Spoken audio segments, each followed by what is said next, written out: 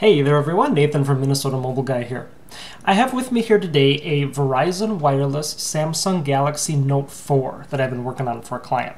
So if you take a peek at the label here in the back, we will be able to see the model number, which is the SM-N910V, so that's the Note 4 on Verizon, and there we also can see the phone's IMEI. Now, if you take that IMEI and look it up on any of the websites that allow you to check them, it'll tell you that it's unfortunately been reported lost or stolen. That's also known as blacklisted. So this is one that a client shipped into me asking me to fix it for them because they were sold the phone by someone who was dishonest about the phone's status, didn't tell them that it was lost or stolen. So in that case, when a phone is blacklisted, it's unable to be used on any US carriers no matter what, even if it's unlocked for other providers.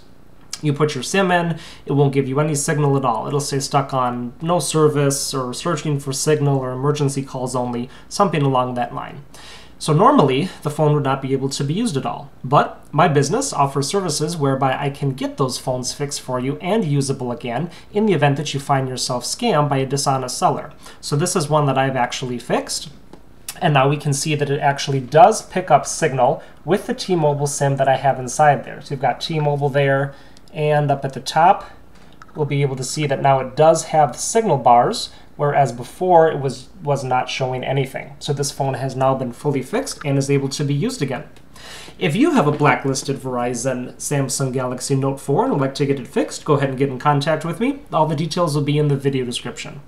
Y para todos los hispanohablantes, también hablo español, así que no duden en contactarse conmigo. Thanks for watching, everyone. Have a good day.